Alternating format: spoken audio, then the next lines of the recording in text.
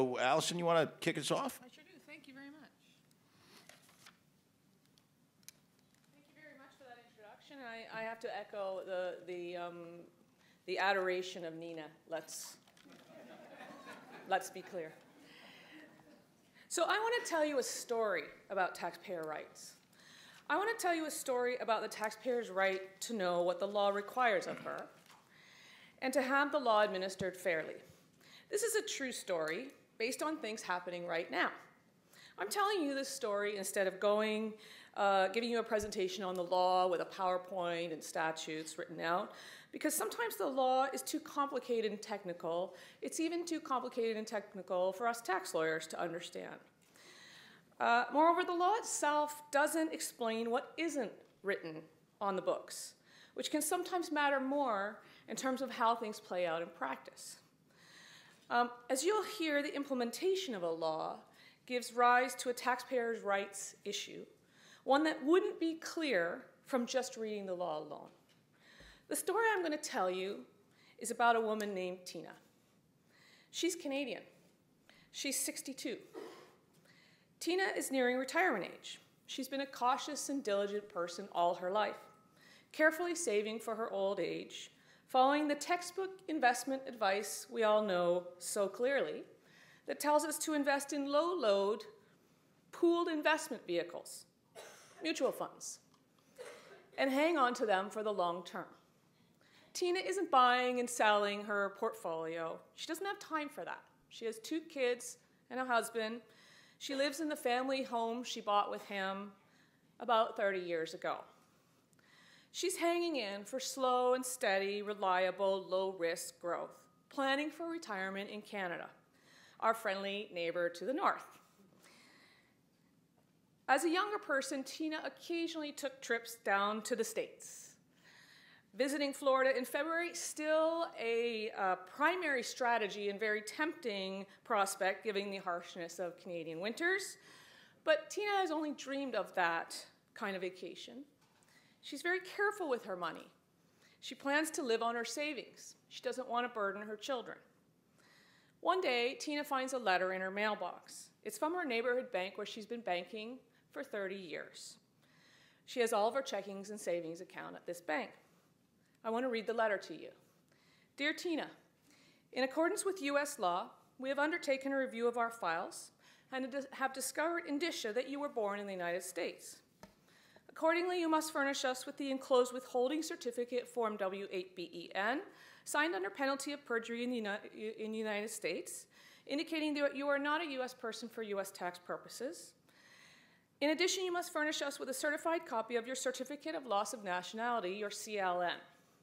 If you do not furnish us with these 2 items within 30 days, we must treat you as a U.S. person and your accounts as reportable accounts for U.S. tax purposes. If your accounts are reportable accounts, you must furnish us with a withholding certificate, Form W-9, indicating your status as a U.S. person, and you must provide us with your U.S. Social Security number. Any failure to provide us with your U.S. Social Security number when asked will result in a $100 fine. If you fail to comply with our documentation requests, we may be required to withhold tax for remittance to the IRS. Continued noncompliance will result in account closure, including cancellation of your mortgage. In accordance with U.S. law, we will furnish the following information with respect to reportable accounts to the Canada Revenue Agency, which in turn will furnish this information to the U.S. Internal Revenue Service. Your name, your address, your U.S. Social Security number, your Canadian Social Insurance number, your account numbers, the name and information of any person sharing your accounts, the highest amount in your accounts any time during the year, and any gross amounts paid into your accounts during the year. Thank you for your attention to this matter. Your bank. Tina reads this letter through a few times and tries to understand it. Withholding certificate, certificate of loss of nationality, U.S. person, reportable account, fine, account closure, mortgage cancellation. Yes, she says to herself, it's true. I happen to have been born in the United States, but it was while my Canadian parents were on exchange as students. I'm not really American. I don't have a social security number. I never voted for president. I don't have a passport. I've only ever been there on vacation. This can't be for me, right? If it had come as an email, Tina thought it might be a phishing attempt, and she should forward it to someone. Concerned, Tina calls her bank. Her bank's employees are all very nice in that friendly Canadian way. Sorry, but the rule is if you're born in the US, you have to prove evidence to the contrary, or we have to treat you as a US person. One clerk takes pity on Tina. Look, I know this is crazy, and it's catching everyone by surprise. You're not alone in this, but you need to talk to somebody who knows something about US tax law. Maybe find a US accountant? Tina goes home and talks with her husband, a Canadian since birth. He doesn't think it sounds right. How can the US be after you? You're not really American. How can Canada give your information to the US? You're Canadian. After shaking his head a moment, he realizes, hey, those are my accounts too. I don't have anything to do with the US. Why do they get my information when that's no business, they have no business knowing it? Tina and her husband decide to ask around. Tina calls one of her kids, who's just as clueless, but promises to do a little digging. A trip down the Google rabbit hole, quite alarming. The message boards and blogs are buzzing with horror stories about something called OVDP and compliance and CLNs and fines and penalties and interest, and how the US is on a global hunt to find all of its hidden citizens using foreign accounts after Congress passed this law called FATCA. Fat cat? No. FATCA. A few years ago to crack down on tax evaders, but now ordinary people are getting hit with massive fines and losing access to their life savings. Tina and her family are scared. They know they're not tax evaders, but they don't know what to do. Tina doesn't know what to do about that W-8. She doesn't have a CLN or any idea how to get one. She and her husband don't even know where to start. Is Tina really a US person?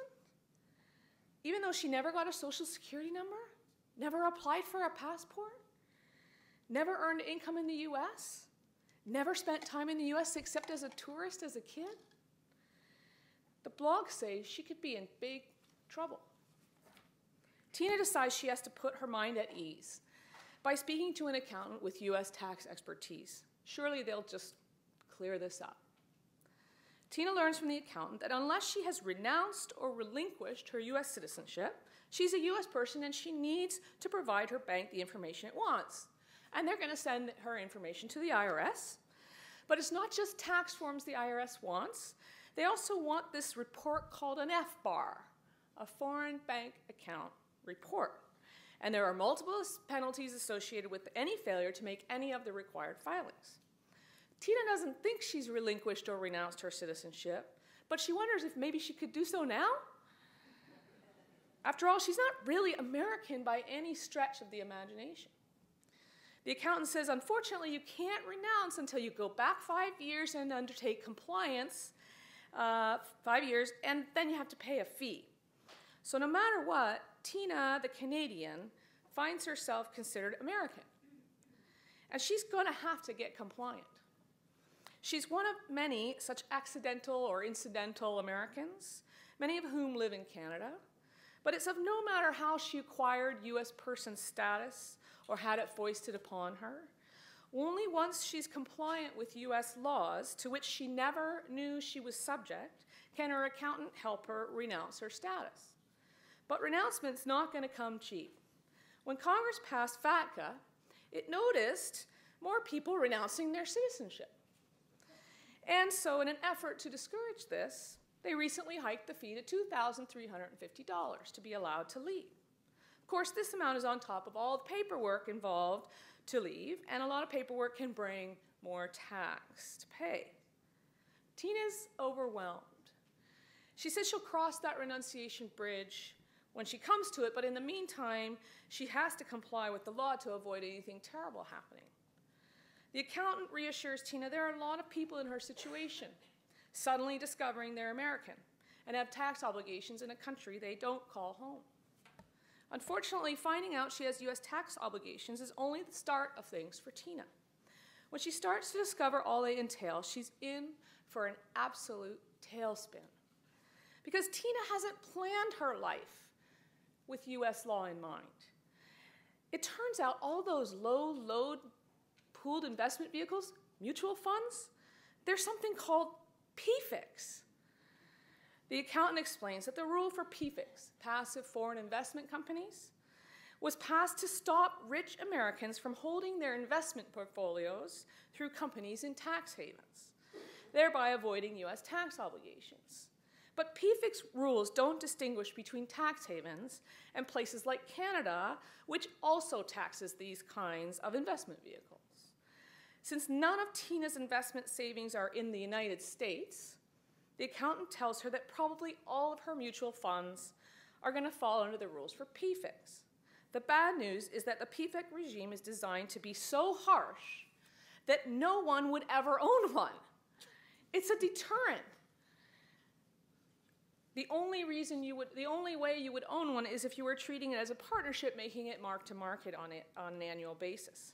Since Tina didn't do that, she's going to be subject to this harsh tax treatment, which in effect means going back over the entire holding period of each mutual fund, calculating U.S. tax at the highest U.S. tax rate in effect in the year in question, and calculating an interest charge for the delayed payment of that tax for each year, and then compounding the interest forward to today.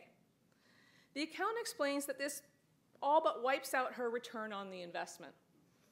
That's what PFIC's designed to do. He then explains that selling won't help, and in fact makes it worse, because the gain on the sale will also trigger Canadian tax, and this tax under the PFIC rules is not creditable against the U.S. tax. In effect, she's looking at a combined tax rate on her retirement nest egg of a conservative 70%, with 100% not an unreasonable estimate, and possibly even eating into principal. And all of this is the case even though Tina would otherwise be in the lowest marginal tax bracket or not even make enough income to have to file taxes at all in the first place. The accountant notes as an aside that Tina's family home may also generate some tax liability in the future, since in the U.S. some gains from the sale of your principal home are taxable. That is too worrisome to think about, so Tina puts that thought aside for later. I think you could understand why Tina might be more than a little overwhelmed at this point in the story. And that's even before I tell you that the accountant is going to charge her $15,000 to $20,000 just to get her compliant. And that if she had known any of these issues in advance, she surely would have made some different choices over the years. One of those choices would have been to avoid certain kinds of pooled investment vehicles, or at least undertake mark-to-market accounting to avoid the interest charges. Another would have been to put all of her assets in her non-U.S. spouse's name. That's right, Tina would have been advised to divest of all of her assets. This is real advice that real American women are getting from real accountants right now all over the world. I'm not really quite sure what policy goals that serves, but let's leave that alone for now. In any event, Tina did not know any of this, and no one told her anything until she found out from her bank teller, some blogs, and an accountant in Canada that she's now at risk of losing her retirement savings because of a country she stepped foot in only a handful of times. Tina doesn't know where to find information that she needs, and the stories about the IRS imposing monstrous penalties on others who went through offshore voluntary disclosure are terrifying. I would venture to guess that no one in this room, and no one watching this later thinks this is a good outcome from a policy perspective, even if all the rules that I've described were adopted for good reasons. All this brings me back to the subject of this conference, taxpayer rights. What is fair for a taxpayer to expect from a government that seeks to tax her? And what can and should tax administrators do to make things okay for the thousands upon thousands of Tinas that are living through some version of this scenario right now? First, regarding what a taxpayer has a right to expect from a government that seeks to tax her. I think a taxpayer has a right to learn that a government seeks to tax her from that government itself, and not from a bank employee in another country with no U.S. legal knowledge or expertise, and certainly not from blogs written by those who understandably feel hard done by this situation, or, possibly worse, those who stand to gain by charging for compliance, very expensive tax compliance. My idea is, if that kind of information flow is hard or impossible for a government to deliver to its own taxpayer population, then that government should not be imposing such an impossible situation on an individual to begin with. Related to that point, I think a taxpayer has a right to learn that her whole financial life is subject to harsh deterrence and penalties solely for the reason that it is not located in the United States, even and especially when she is not located in the United States. I think she has the right to learn that not from blogs or word of mouth, but from the government that seeks to impose these rules on her. I think she's got a right to be informed about a life-destroying force like PFIC by the government that seeks to unleash that force upon her, and a right to avoid that punishment by making different choices. And if a government can't or won't bother to inform her or address the utter absurdity of stripping a person of their life savings as a consequence of inadequate form filing, I think she's got a reason to complain that this is a pretty unfair administration of a very complex tax law, a law designed for millionaires with expensive tax accountants and not for Canadians carefully saving for their retirement and not hiding anything from anyone. In my remaining time, which I know is growing short, I want to quickly cover 3 things I believe Treasury and or state could do today to address the ongoing trauma, what Joe called catastrophic failure in the last panel, that's being unleashed on U.S. persons in Canada and elsewhere, all over the world, right now. The first has to do with the PFIC regime. The PFIC regime results in, at minimum, a clear instance of double taxation. And my idea is that it can and ought to be fixed right away. It could be fixed by a general agreement between U.S. competent authority and the competent authority of its treaty partners. Obviously, that includes Canada, but many other countries as well. Article 20, as an example, Article 24 and 26 of the Canadian-U.S. Tax Treaty gives the competent authorities the ability to enter into agreements consulting together for the elimination of double taxation in cases not provided by for the Convention. There are plenty of precedents for competent authority agreements. We do them all the time for transfer pricing. If we can do it for multinationals, can we not do it for individuals? The second has to do with high tax countries. Canada is a high tax country, and most non-resident U.S. persons live in high tax countries. For these people, most U.S. tax results from timing differences in which the tax actually belongs to the source country, which is to say the country where the U.S. person actually lives. It is therefore safe to exempt most, if not all, local accounts and savings from reporting and tax consequences altogether. Enacted as a same country exception as I suggested 4 years ago, or again make it treaty-based relief of double taxation if you're worried about abuse. But this does 2 things. It eliminates pointless administrative costs on both the IRS and the taxpayer. It encourages compliance with U.S. tax law more generally because compliance goes from virtually impossible and absolutely terrifying to basically manageable for everyone, with virtually no change in revenue generation in the long run. The IRS can use the saved resources to focus on the targets FATCA was intended to focus on, namely people who are trying to hide money in offshore accounts, not retirees with their names and information clearly associated with lifelong savings accounts in high-tax countries. Lastly, if none of the above are possible, Treasury and State have got to find a way to allow people like Tina to make a free exit from the United States. I think this is a drastic situation and a worst-case scenario. And in my view, it would be best to be avoided because it's so unnecessary. I'd rather not see it. But to be clear, I'm not talking about exit taxes, taxes that apply mostly to very rich people. No, I'm talking about the whole cost of getting into the system in order to be allowed out, only to be socked in the gut with a $2,350 fee to be allowed to leave. I think the place to start is repealing that renunciation fee. I believe this fee violates another individual right, namely the right to change one's nationality, which is enshrined in U.S. law. I expect litigation to restore that right will eventually wipe away the renunciation fee altogether. But in the meantime, it should at least be possible to remove it for the Tinas of the world. That fee was imposed administratively, and it can be revised the same way.